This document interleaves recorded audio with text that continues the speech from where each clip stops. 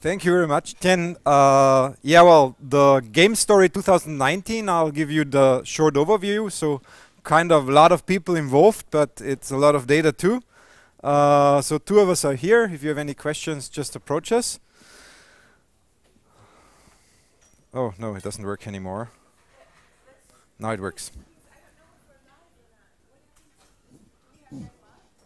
Yeah, he got it. We're live. Okay, so our initial idea was that game streaming and esports is a big thing. So 2013, already 32 million viewers were watching the finals at League of Legends World Championship.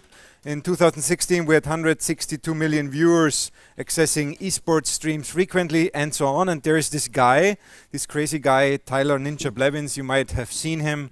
He actually was the first with 10 million subscribers. He's into Fortnite, and now he struck a deal with Microsoft to leave Amazon-owned Twitch to go to Microsoft Mixer, a platform which nobody knew before.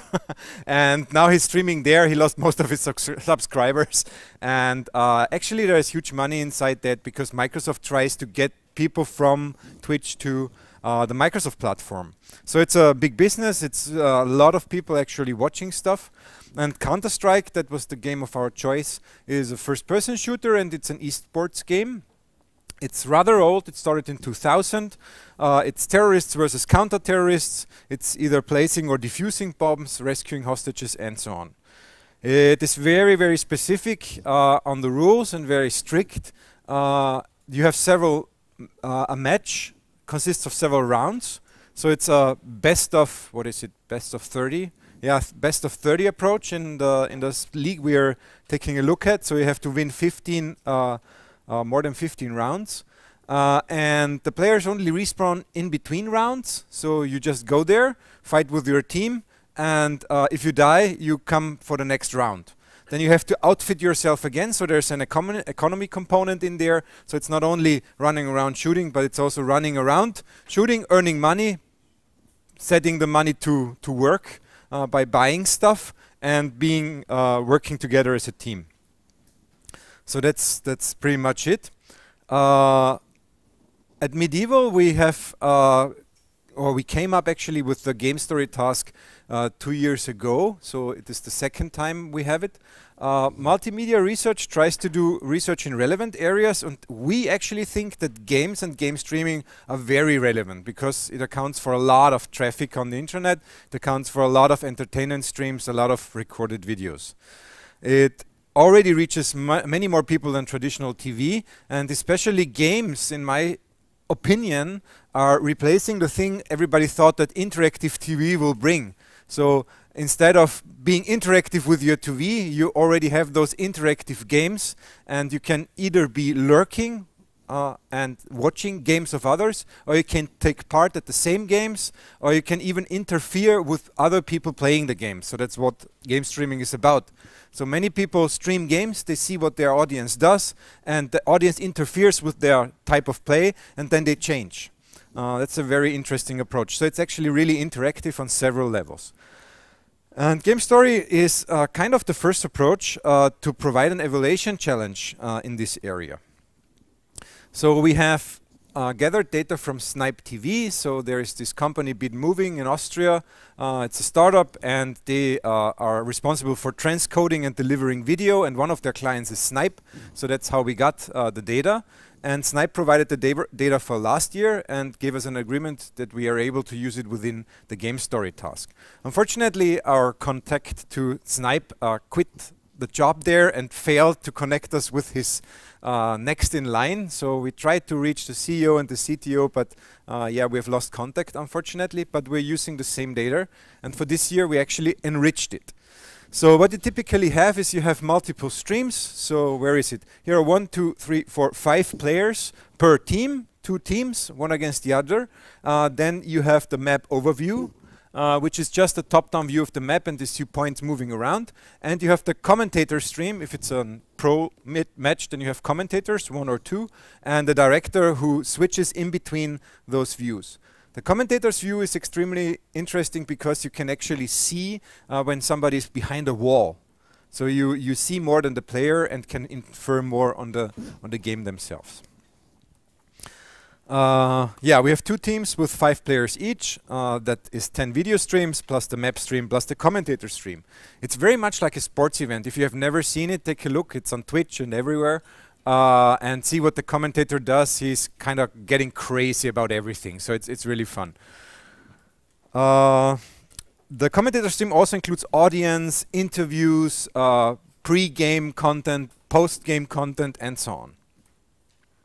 So that's what it looks like if you just play all the 12 streams at once.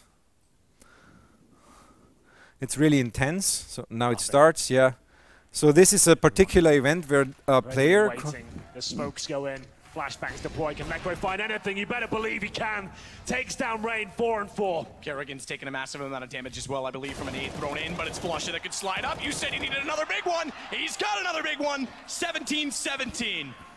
They pull it back. So it's actually very interesting because it led to a draw between the 2 teams. Both are really far ahead in the game, 17-17. So yeah, one has to get 2 points ahead to win. So if they wouldn't have won now, then the other team, if they wouldn't have won the round, then the other team would have won the match. Yeah, this guy Flusha, he actually did the interesting thing. He eliminated 3 players at once, which is very uncommon actually for Counter-Strike, because they're all pros. That's what it looks like for him. So as you can see, it's much more boring. There is no commentator stream doing the audio.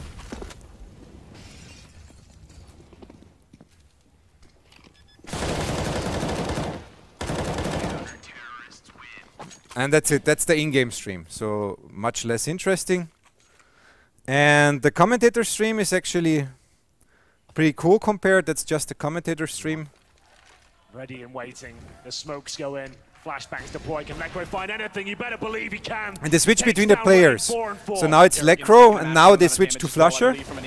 But it's Flusha that could slide up. You said he needed another big one. He's got another big one. 17-17. And now that's the guy who actually controls the game, Flusha. And that's now a replay. So they are replaying it and discussing it along to the whole thing. So the commentator stream is actually pretty cool. Let's see if I get it to full screen again. No, doesn't like me. Often have that problem. The commentator stream is great, but the whole game with the post and pre-interviews, it's something like 2 hours. So that's really hard. And many people just want a summary, for instance, like the goals, the best goals in a soccer event or something like that.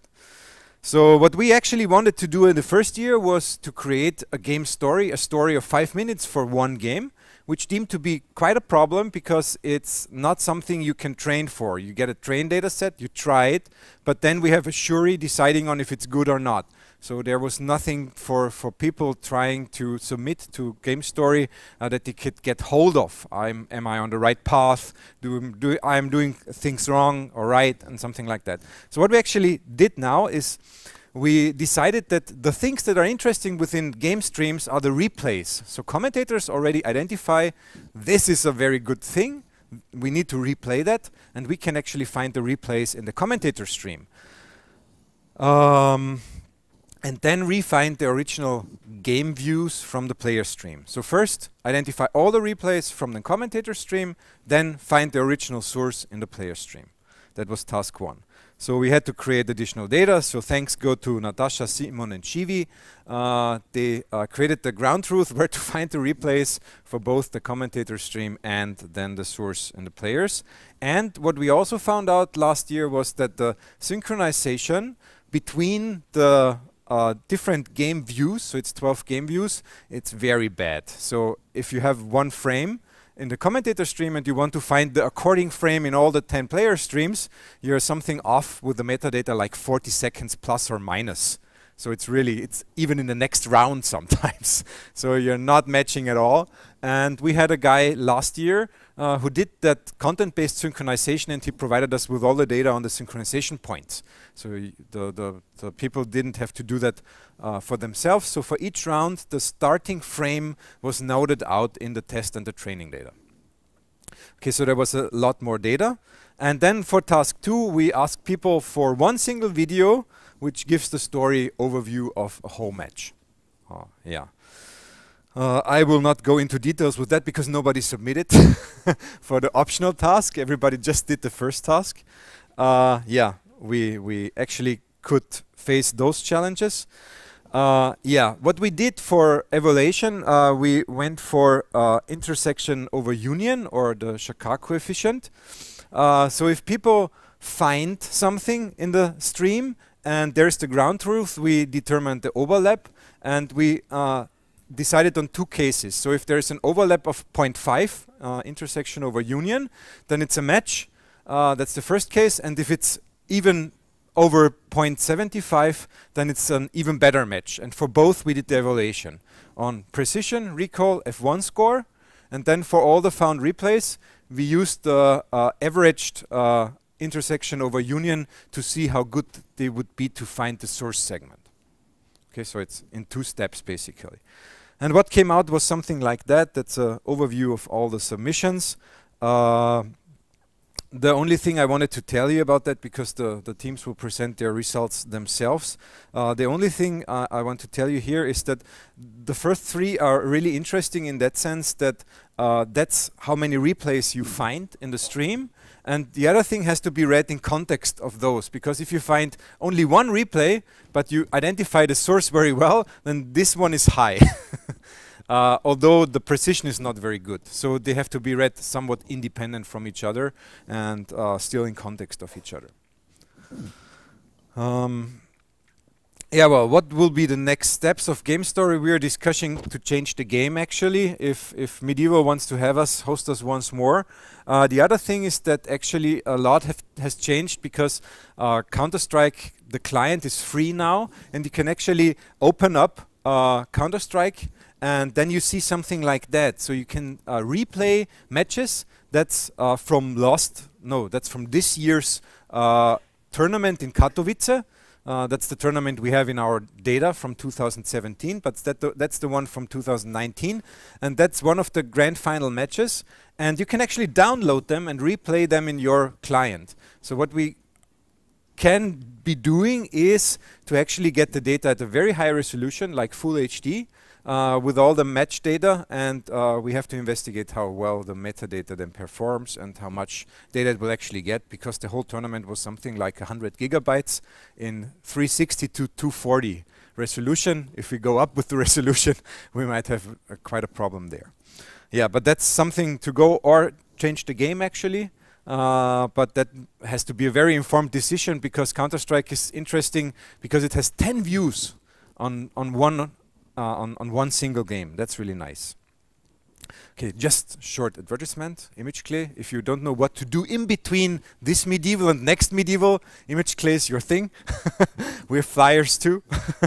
And yeah, if you have any questions about GameStory, if you want to know more, if you want to access the data, or if you want to give a guest lecture on computer graphics, specific themes, just contact us. And we have more than computer games, so we also have mountains, so come to Klagenfurt.